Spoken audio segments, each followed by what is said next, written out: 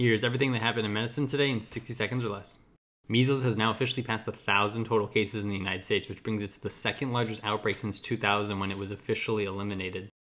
People are saying it's not going to take much long for it to hit the #1 spot. A new study finds teens involved in a fatal crash. Nearly 1/3 of them were driving a car that was 15 years or older. Vehicles that were 15 years or older had a 31% higher risk of being involved in a fatal car accident compared to those that were 5 years or younger.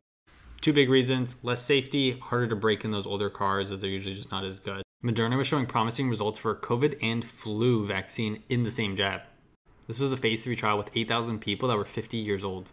Basically what they found was that a single dose had higher levels of antibodies compared to a single dose of either one of them, and they're using antibodies as a way to kind of indicate immune response.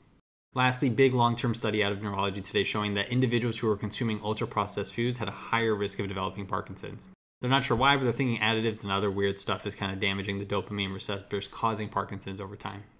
All of this was self-reported, but it did involve 42,000 people over 26 years, so a long time. That's all the major medical news for today. If you want all the links and all the major information, you can subscribe to my Substack with the link in the bio. We'll get all the breakdowns, you'll get a daily update as to what's going on, and you can stay tuned for more. See you tomorrow.